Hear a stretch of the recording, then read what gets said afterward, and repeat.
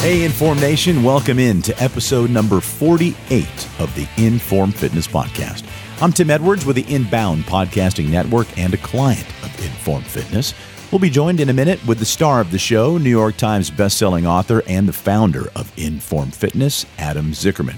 Hey, real quick, we are very excited to welcome a new sponsor to the Inform Fitness Podcast. You know, over the past 47 episodes, we have interviewed several authors with books that contain content to help educate you in the science and mindset necessary to burn fat, build muscle, and to supercharge your metabolism. You might remember our episodes with Gretchen Rubin, Dr. Sylvia Terra, and Dr. Martin Gibala. Well, all of those authors, including our guest in this episode, narrate their books and are all available at Audible. Audible is a subsidiary of Amazon and the world's largest producer of digital audiobooks. So if you enjoy consuming your content through your ears, much like you do with this podcast, Audible is perfect for you. Tell you what, we have a special offer for you, Inform Nation. How about a free audiobook? Here's what you do. Simply click the link in the show notes to audibletrial.com/inbound. Sign up for a free 30-day membership trial and download any audiobook for free. Now, if you decide to cancel your membership for any reason, you get to keep the book. Simple as that. You have nothing to lose.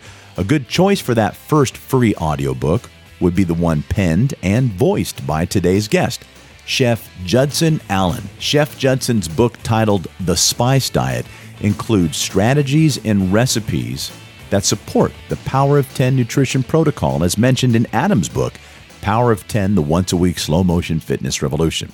Oh, and one side note about Chef Judson's audiobook. It comes with a downloadable PDF with all the necessary spices, charts, and recipes to fire up your metabolism. Okay, let's get to it. Here's Adam Zickerman, and our guest today, he calls himself the flavor architect, Chef Judson Allen. Hello, everybody. Welcome to the show. We have a great guest today. I'm really excited about this. We have with us today Chef Judson Todd Allen. He's the author of The Spice Diet. The name of the book is called The Spice Diet, and the subtitle is Use Powerhouse Flavor to Fight Cravings and Win the Weight Loss Battle. Full disclosure, first of all, my publisher of my book, Power of 10, was working with Chef Judson, and Chef Judson wanted to put an exercise component in there, and I worked with Chef Judson, and part of this book has a high-intensity training aspect to it. So I thank Chef Judson for inviting me to be part of this book, but that's not why I'm having him on the show. I actually like the book regardless, and I've said this before in other podcasts, and this is why I like the book so much, because when it comes to making healthy food choices, as Chef Judson points out in his book, and as I've pointed out a million times, this is not easy. It's not easy to control your cravings and eat properly.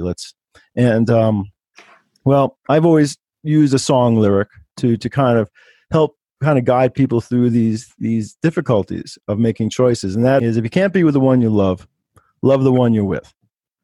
And there are lots of things that we have to avoid. Simple sugars, refined carbohydrates, the list goes on. But there's plenty of things that we can have. And that's the way I like to look at it. Don't pine for the things you can't have, like pizza and a lot of pasta, and think instead of the great things that you can have. And what I love about your book, Chef, is The Spice Diet helps you love the things that you can have with the use of spices. And, just like some people, when they're decorating their house, they're afraid of color. They just paint everything white and tan in their house. Well, Chef, you're helping people kind of get over that fear of using spices in their foods and staying away from salt and pepper, which of course are great spices, but there's a lot of spices that we can use. And we're going to get into all that. I'm going to ask you a whole bunch of questions about spices. And I love to cook, and I love to love the things that I'm allowed to have, because I am avoiding all the things that I crave, and I've never gotten rid of those cravings. I'm always pining for things I can't have, and I always get over it by thinking, what can I have and how am I going to make it taste great? And you say in your book, Chef, you say at the beginning of your book, you say you don't have to sacrifice flavor to eat well and healthy.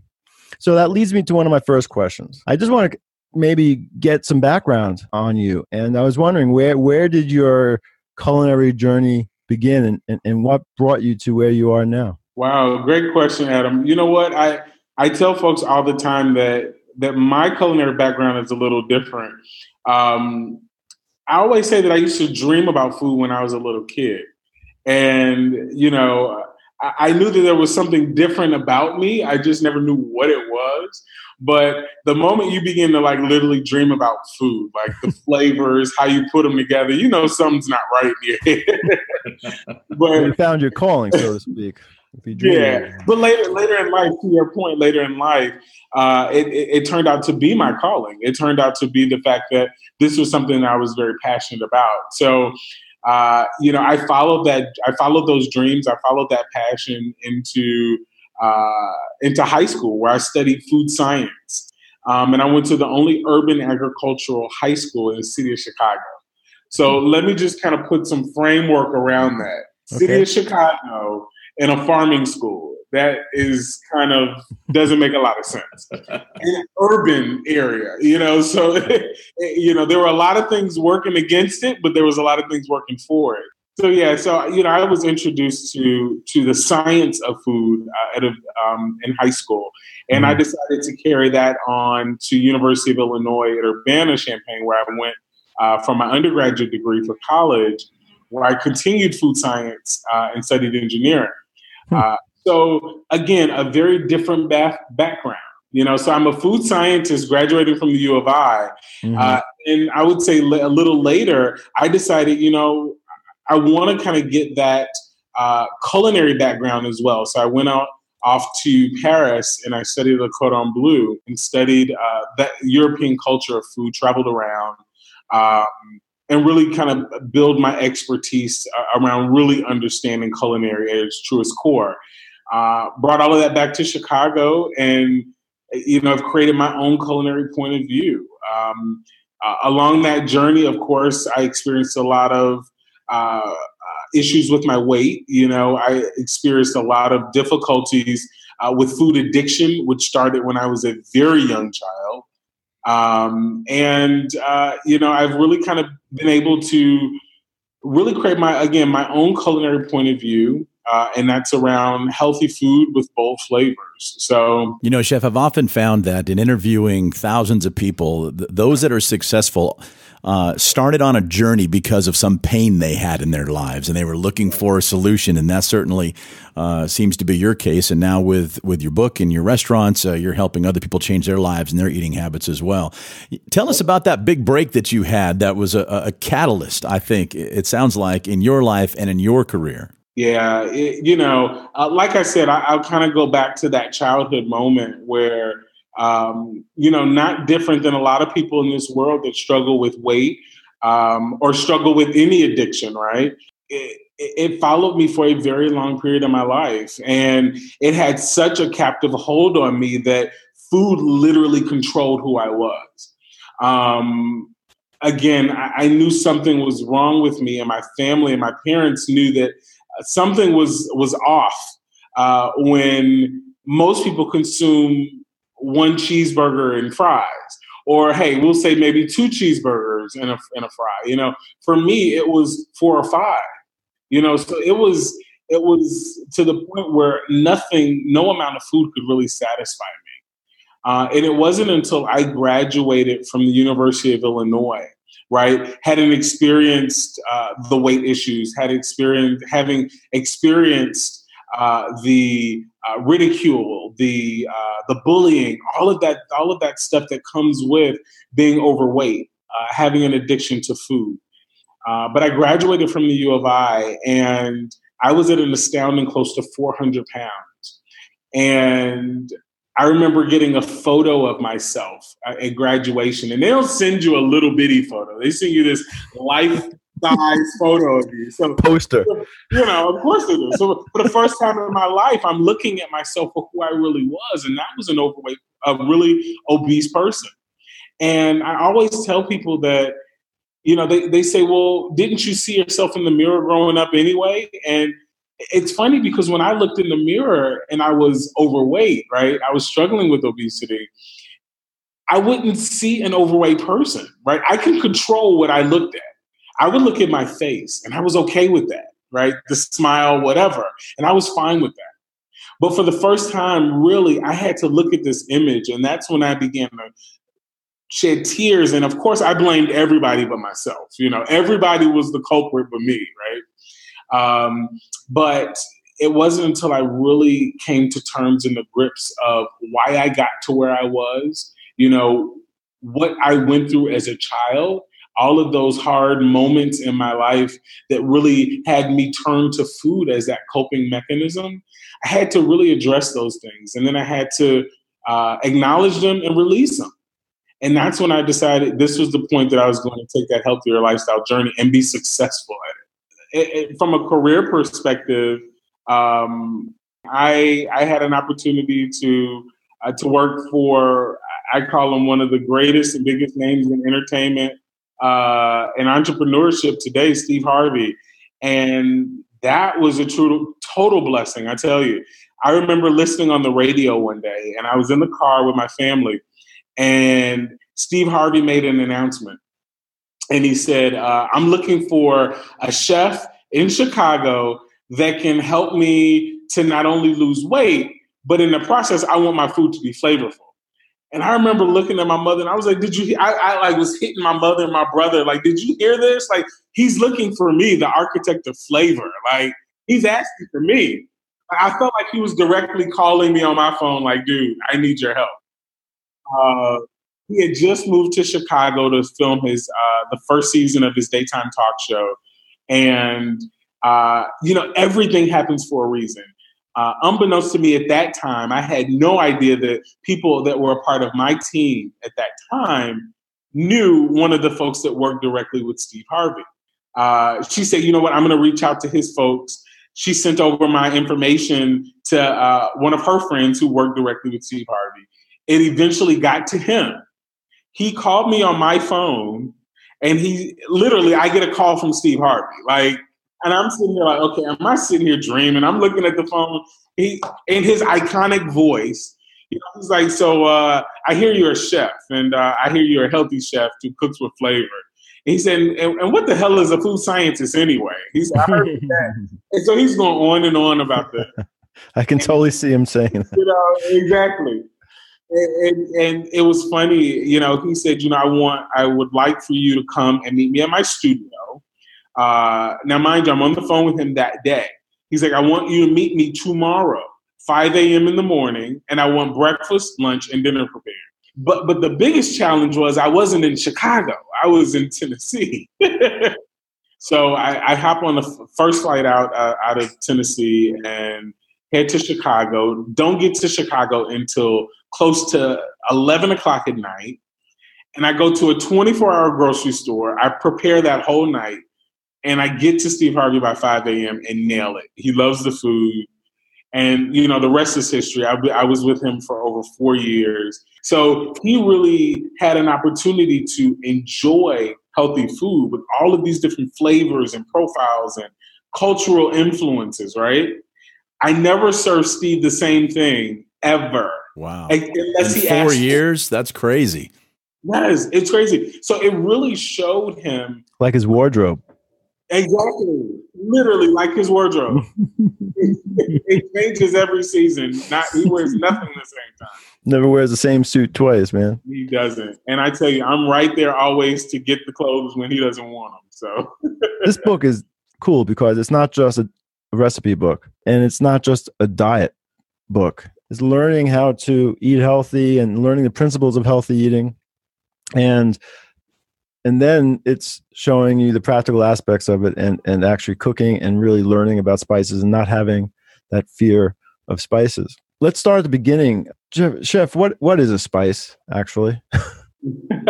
It's interesting. A spice can come in many different forms. It comes in the form, it can come in the form of an actual plant, a seed, right? It can come from a bark. Right. But how I define it, so people understand it in layman's terms, is just really one of those flavoring agents, right? That opportunity to bring flavor to food. And it comes from a natural source. So, where we find that some people call these manufactured spices that are full of salt and all this other stuff, right? That's chemically produced in a lab. A real spice is something that you literally take from a tree, from a bark, right? From a plant, from a seed, right? That you manipulate it in a way, either you can grind it, you can dry it, whatever, but it brings a certain flavor profile to whatever you're cooking. And that's what I appreciate about spices. Spices are healthy for the body, right? It has so many benefits, not only from a flavor, but also from a health perspective as well. Chef, a question I have regarding the spices, are all spices created equal? Meaning, if I go to a regular grocery store and they've got all the spices there on the shelf, compared to maybe something like Thrive Market or Whole Foods, are all spices created equal, or are there levels of nutrition and value and flavor amongst different types of spices and how they're created? That's a really great question. Nowadays, you have spices that are organic, right?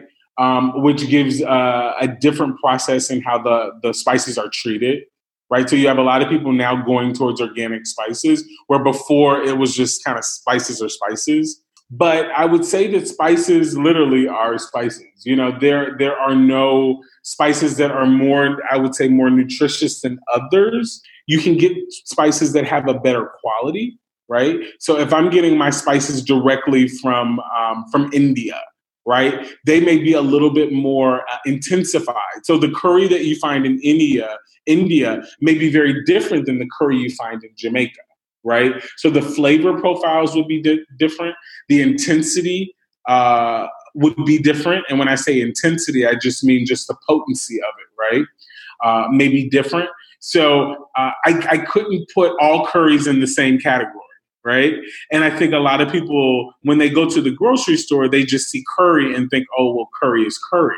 But you have different types of curry that come from different parts of the region, right? So depending on what part of the region they come from, it can have a different flavor profile. It can have a different effect on the body, and it can also have a different intensity profile. So I would say in that respect, yes.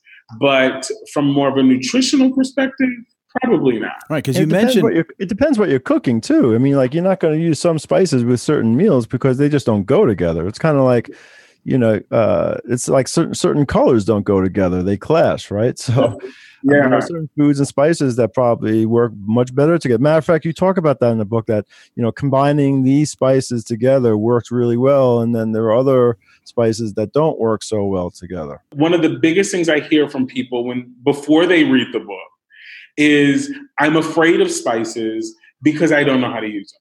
They stick to black pepper, salt, seasoning salt, and maybe some lemon pepper, right? Because they know how to use that. Salt and pepper on chicken, salt and pepper on beef, whatever. But when we get into things like smoked paprika or turmeric or cinnamon or coriander, right? They're like, okay, what is that? How do I use it? And it's not that they don't necessarily want to use it. Again, they just don't know how. So the book really guides them, right? I guide them in that process to say, hey, let's take cinnamon, let's take coriander, and let's take turmeric.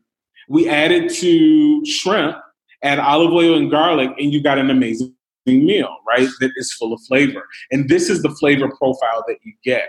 So I take all the guesswork out of it for people. And I take the intimidation out of it for people. That way, they don't feel scared to use the spices, right? And they don't mind going out and going to the spice aisle and picking up what they need when they know how to use it. You do a really great job of simplifying how to use these spices in your book. Yeah. And you mentioned turmeric a minute ago. What about bioavailability of these various components of these spices? Because I know you're the architect of flavor, but also one of the things I loved about your book goes beyond just making the food flavorful with these spices. It is using these spices for those that might need to lose weight or fight inflammation. You mentioned turmeric. I've learned in the past that turmeric paired with black pepper or a good source of fat, the turmeric works better within your body. What about some of the other spices with the bioavailability of them? Do you have any other combinations that might work well? Sure. So one thing that I always love, I'm a spice fanatic, right? I love spicy food, right? And this kind of gets a little bit into that, but it also gets into how do you fight cravings as well, right? Which is also very important, right? Because that affects our body as well. So one of the biggest cravings people have are sweet and salty. And one of the things I think that begins to alter the brain's perception, right, is if I'm craving salty, right, one of the things that counterbalance that is, okay, well, let me give you spicy foods, right? And if I'm enjoying spicy foods, then my interest in salty foods may decrease, right? So I may not crave salty foods as much. And they've done a lot of research out in China that really kind of justifies this, right? So when you're bringing things like cayenne or bringing things like spiced paprikas, right? Or hot peppers into your diet, right? In a dried form or in a spiced form. Those are things that help to speed metabolism, right? It gives you the energy that you need. And it also has been shown to reduce or aid in weight loss, right? Because as you're building your metabolism, you're losing weight, right? It just naturally occurs in our body. So those are some things that I think are positives when it comes to the spices. And one thing that I would pair the spicy things with, right, are different things that bring in natural sweet elements, right? Because that helps to curb your desire to want sweet foods after you enjoy a meal, right? And I tell people one of the biggest things is to make sure that when you're consuming a meal, you're satisfying different elements on your taste buds, right? So one of the things are, if I'm going to enjoy a super salty meal, right, a cheeseburger, and it's full of salt, right? I'm probably going to want something sweet after, right? I'm going to go to the cheesecake. I'm going to go to the brownie, right? But if I say, you know what? I'm going to enjoy a stir fry that gives me sweet, that gives me salty, that gives me a little bit of the spicy that I'm looking for, and all in a natural form, right? Not using processed ingredients, right? Then my desire to want that cheesecake after has been decreased because I've satisfied that sweet element on my taste buds. So it's combining spices and ingredients that can kind of help reduce the cravings and reduce other things that kind of go on with our brain function and with our body function. If that makes sense. That makes total sense. That was great. You also talk about substitutes to satisfy your cravings. Yep. For example, you talk about substitutes for people that are chocoholics, or substitutes for people that have a sweet tooth. How do you satisfy, for example, like a salty craving? People that love salt. How do people? Because that's a big one. People, love salt, and when they start eating healthier and they get rid of all that processed food, they're giving up a lot of salt, and I bet that becomes a problem for people. So how do you deal with that one? So to satisfy the salty piece, and I'll go. For the cravings, the potato chips first, right? So one of the things that recipe I came up with was Brussels sprout chips, right? And instead of using the potato, which is super starchy, and the salt, the sea salt that I would put on there that makes it really good, right? I said, well, let me get Brussels sprouts and take off the leaves of those Brussels sprouts, right? And I would bake those, get them super crispy. And then I would use some of my spice blends that don't have salt in them, right? But you're left with these amazing flavor profiles. So like I came up with a recipe for jerk Brussels sprout chips, which are amazing. So you get the sweet, you get the spicy, you get the aromatics in there, and you're left not really craving salt because what's on your taste bud is the fact that you're getting all these other flavor profiles kind of popping off. Another thing, if people just desire to kind of go for the salt shaker at a meal, one thing that I like to do is incorporate things like vinegars and citrus zest, right? Because those are things that help you to salivate, right? And those are things that kind of get your taste buds alivened a bit, And I've found that those are the things that actually help reduce the cravings for salt as well. So your things like your vinegars, and you can get out to the grocery store and get so many types of vinegars: apple cider vinegars, rice wine vinegar, which has a sweetness to it, different flavored vinegars, but also the citrus zest, like lime and lemon are my best friends. I keep a lime and a lemon in my refrigerator at all times because I know that after, like if I'm making shrimp, instead of going for the salt shaker, I'll put lemon juice in there. I'll put some lemon zest in there, and I'll add like some fresh parsley and garlic. And I don't crave the salt because I've got so much flavor kind of nestled in that recipe that it just pops. So that's great, Chef. You just reminded me when you said that, so many of these pre-made spices, they come with a lot of salt in them. Yeah. And I remember when I started, putting dry rubs, I love smoking meats, and I would make a full pack of brisket in a smoker. And, I go to the store and look for all these different rubs that they have. And so much salt. It's the first ingredient. And I'm like, that's how I ended up making my own rubs for it, because I didn't want all that salt. Because when I started using those rubs, when the product was finished, it would be like too salty. I'm like, wow. And I don't mind salt, So if it's too salty for me, it's going to be probably too salty for a lot of people. In any case, I love your spice combinations that you put. I mean, wow. I mean, that's really cool, because like, you don't have to be lazy anymore and go and buy some pre-made, prefabricated rub in the store that who knows how long has been sitting there and how fresh it is. You can make your own rubs and your own spice mixes, and you have a whole bunch here. Can you talk about some of them, like what some of your favorites are? It's really exciting. This book is full of these different, what do you call them? Spice? The spice blends. Yeah. Spice blends. Yeah. I mean, wow, I can't wait to start using some of these. Yeah, these are great. I mean, you Adam, you hit it on the nail. It's like, people don't have to go out and buy those prefabricated, pre-boxed, whatever you want to call it, spices now, because they're full of sodium, they're full of sugar, right? They're full of all of these things that we don't necessarily need. And it's so simple to buy the fresh spices or the spices and then make your own mixes. What I liked about one part of your book that I really liked, Chef, you have what you call the startup spice rack. So what are some of the staple spices outside, of course, the ones that we all know about? What are some of the startup spices that you think everyone should start working with outside of the typical ones? Yeah, that's a good question. I would say a couple of the really, really great ones that you want to add to any startup spice kit. And I'll tell you, these change over a period of time, right?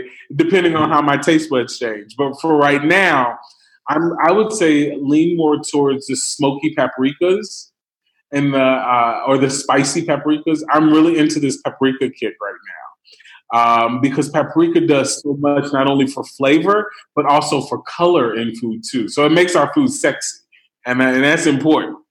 I would say turmeric. Of course, turmeric is something that you want to add to any startup kit. Back in the day, it would not be anywhere near a startup kit, right? But because turmeric now has so many benefits, both flavor and health-wise, it's something that I recommend people add to their kit.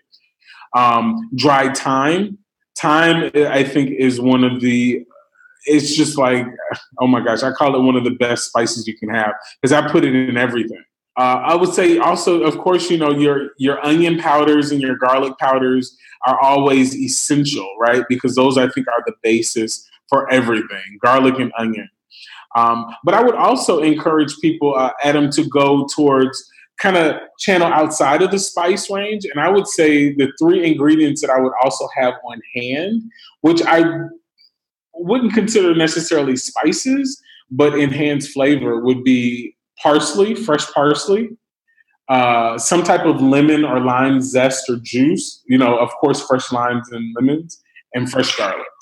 So those would be the ones that I encourage people to get. All right, Chef, this is great. I can go on and on with this, and this book has so much more to it. I mean, I highly recommend it. There's so many great recipes in here, and if you really want to love the one you're with and not pine for the things you can't have, this is the book for you. And learn, and don't worry about using color. Paint your room red and use tarragon and use cardamom and use all these great spices. Don't be afraid. All right. And that's the big lesson here. And not only that, you get the health benefits to boot. So thank you so much, Chef. I really appreciate you joining me. Thank you for having me on the show, you all. Special thanks to Chef Judson Allen, the author of The Spice Diet, for joining us here on the Informed Fitness Podcast. As I mentioned at the top of the show, you can pick up Chef Judson's audiobook for free just by clicking the link in the show notes to audibletrial.com/inbound. You'll sign up for a free 30-day membership trial and download the Spice Diet. If you decide to cancel your membership for any reason at any time, you get to keep the book. And while you're in there, you can pick up audiobooks from our other guests that we've had on the show, and you'll enjoy discounts of up to 30% just by being an Audible member. Speaking of free stuff, if you have not yet tried the Power of 10 workout for yourself, click on over to informfitness.com. There you'll find a free, slow-motion, high-intensity workout waiting for you.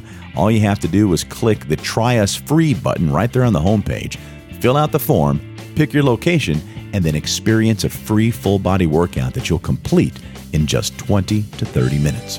One last request from us here at the Inform Fitness Podcast. Don't forget to hit the subscribe button in whichever podcast app you might be listening. We have close to 50 episodes for you to binge listen, and if you don't mind, we would really appreciate it if you took a couple of moments to leave us a review. Until next time, for Adam Zickerman and Mike Rogers of Inform Fitness, I'm Tim Edwards with the Inbound Podcasting Network.